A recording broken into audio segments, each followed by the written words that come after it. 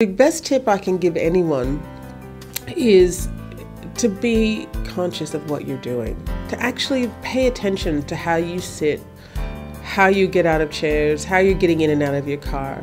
You know, think about, if I keep pushing off of that one leg when I'm stepping out of the car, I might actually develop knee problems because I'm pivoting off that knee.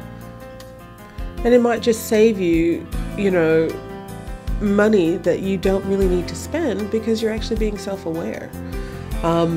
Does your bed need to be replaced? How old is it? They only last about 7 to 10 years. These sorts of things, when you become more aware of your body and what you're doing on a day-to-day basis, you can really learn to avoid a lot of needless pain and suffering.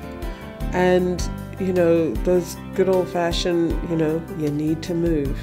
You need to exercise, and it doesn't have to be sweaty.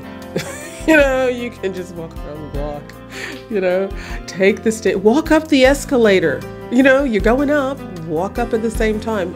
This incidental exercise, don't park right in the front. Park within eyeshot of the entrance, but, do that little bit extra. And all those things, all that incidental exercise adds up over time.